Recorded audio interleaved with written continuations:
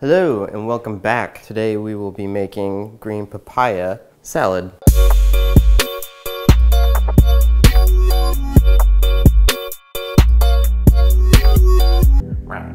Salad. In this dish, there's a whole bunch of ingredients that I've never used before. Stuff like wet tamarind, stuff that I don't even know how to pronounce. Took us forever to find it in the supermarket. But luckily, my wife is really good at talking to people and getting what she wants. So, dried shrimp. Never used dried shrimp before. Didn't even know you could dry the shrimp. It's dried. Needed to use a mortar and pestle. Is that how you pronounce it? Mortar and pestle? Pistol? Pistol? We'll call it a mortar and pistol because those are both like projectile weapons. We need to use a mortar and pistol. Don't have those because they're super expensive and they shoot really big things that explode. That's a joke. They're actually, I looked them up and they're only like 20 bucks. But I'm too lazy to go out and get one, so I'm just going to use a hammer and a cutting board and a Ziploc bag and see if I can mortar and pestle the snozberries out of those shrimp. There you go.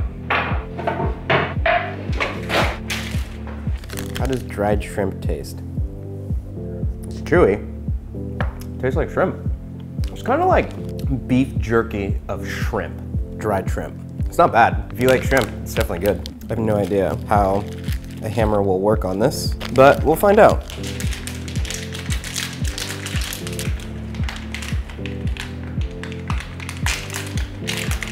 You know what I should do first is just try and cut as much of it as I can.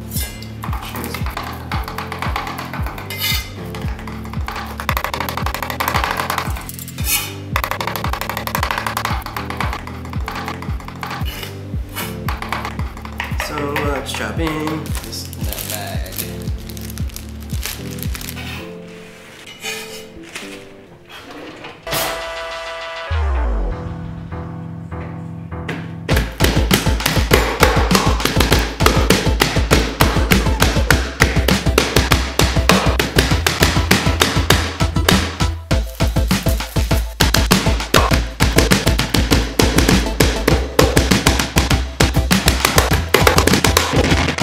I don't think that's doing absolutely anything.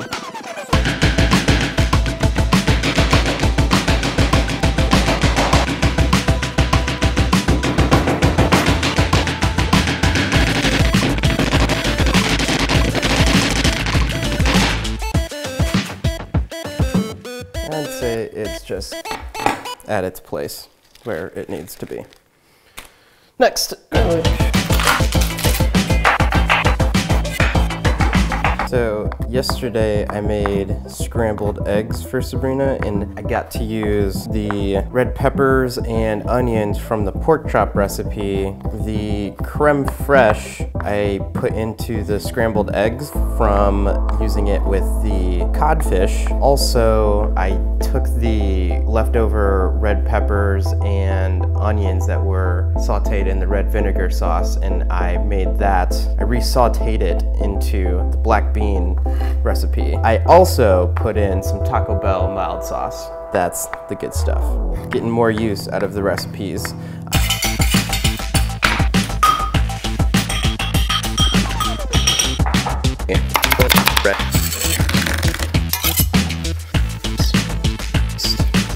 Obviously, all of this is supposed to be mortar and pistoled, any of those things, and I don't have that, so now we're just putting it into a bowl, mixing it together, and hopefully it all turns out well.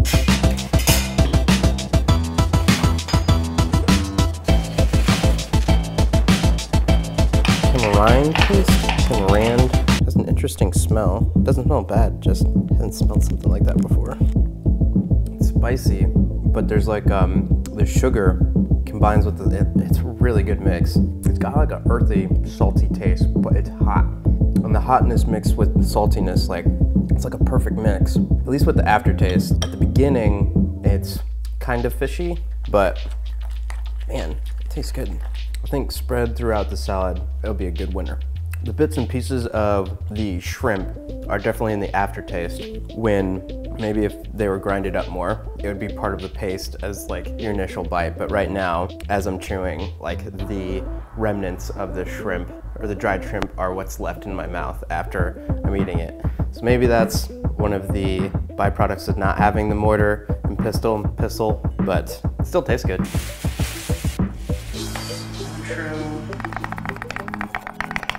Throw this in the bowl. Basil smells phenomenons. It says to use Thai basil, but couldn't find that in the store, so we're using locally grown basil.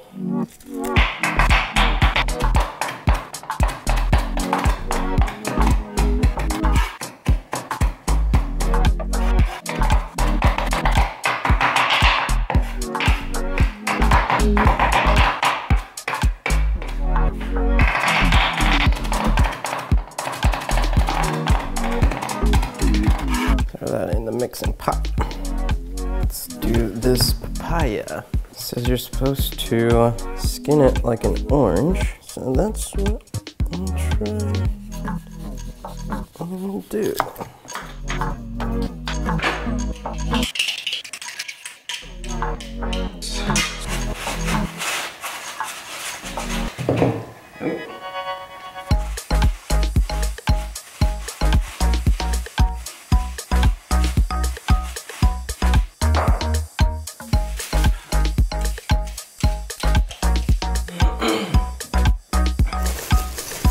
Carrots.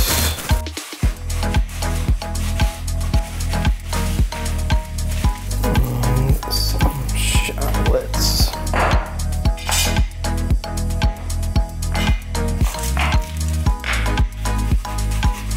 Put that shallot in there. Papaya, shallots, carrots, cilantro, basil, all in the bowl together. Cool. And then all of this is in the bowl. Mix that around, make it look all nice. Didn't really think about this until I had my hands on it. Would you mind putting 6 of those tablespoons of that sauce in here? Get some help. Since my hands are all messy, here's my helper putting in the sauce. Doesn't look that appealing in person, to be honest. Don't really know if anybody's actually gonna eat it. But hey, that's the whole point of making it. I'm sure it matters on how it's plated, because if it's plated well, then it probably will go over well. Moment of truth, let's see how it tastes.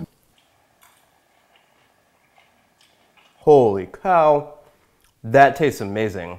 That tastes really good. It's like hot cilantro, like you get every single piece of everything in there. It does not taste how it looks. It tastes good. I would recommend doing this one. Holy shit, that tastes good. Say hi. Hey. Hey guys, hope you liked this content. Just as an asterisk to the video, this was recorded back in 2016 of February when the Broncos won the Super Bowl. You say, go Broncos! Say, he wasn't even born yet. Anyhow, I have made this dish a couple times since the making of this video, and I believe the papaya that I'm using is like too ripe, or it's what do you think the word I'm looking for is, Sabin? Anyhow, you need to get a green papaya that's like almost white on the inside, I think. I haven't found them like that, but when you look up green papaya on the internet.coms, I think there's a different kind of papaya besides the one that I used, and because of that, I believe it's supposed to be crunchy, but this one is very soupy. Don't use too much papaya, but it does taste pretty tasty. Is that right? Anyhow, I'm coming out with content every single day this November, and it's been a good experience so far. This is day 4, and I will see you guys tomorrow. Don't forget to like and subscribe. It's been awesome seeing the growth on this channel, and I hope to grow it even more. Can you say bye? Can you say bye? It's a Sabin. It's a Sabin. Do the Sabin dance. Do the Sabin dance.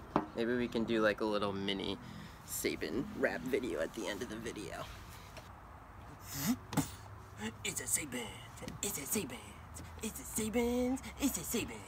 On the 1s and 2s. On the 1s and 2s.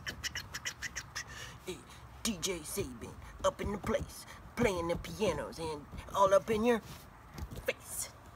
All right, see you guys tomorrow.